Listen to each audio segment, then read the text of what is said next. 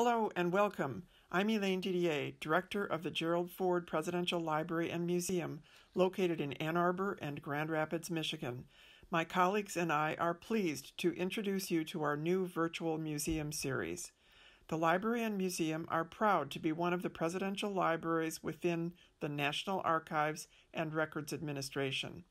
We are honored to be stewards of the many congressional, presidential, and personal papers and artifacts of both President Ford, Mrs. Ford, and many members of the Ford administration.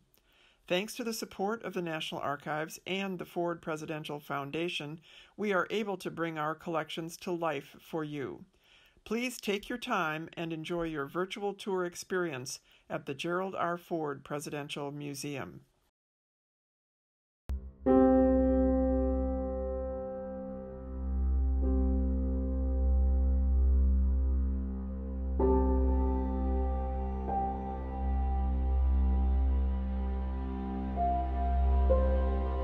My art is very unique in the sense that it's highly educational, and it's also got I don't want to call the word political, but it's got, an activism element to it and a historical level to it.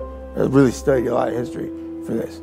And a lot of people, I think, wrongly can characterize this as being African-American art or work about African-Americans. And I guess it's not true. This is the most American story that we really have. These are Americans who changed the country for the better.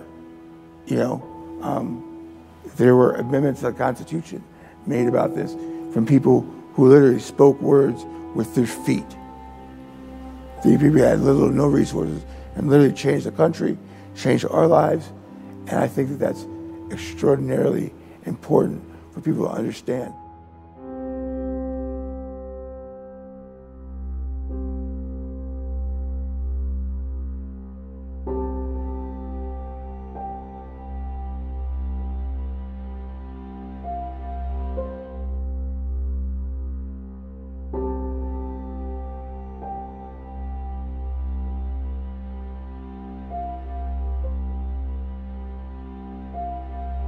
And it's highly motivational for the issues that we see today. Like, if those people could make that monumental a change, we can do it too. It's not going to be easy, it's not going to be luxury, but look what they accomplished. It's amazing. If you really learn and take the time to find out, like some of these paintings explain, what's going on in this country and how people overcame that, I think that that's one of the greatest stories of heroic success that this country has ever seen.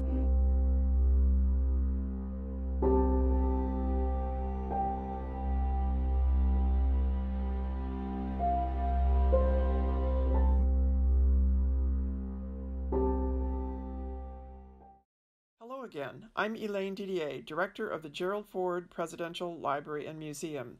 I hope you've enjoyed your virtual experience today and will continue to explore the many virtual and in-person experiences we offer at both the library and the museum.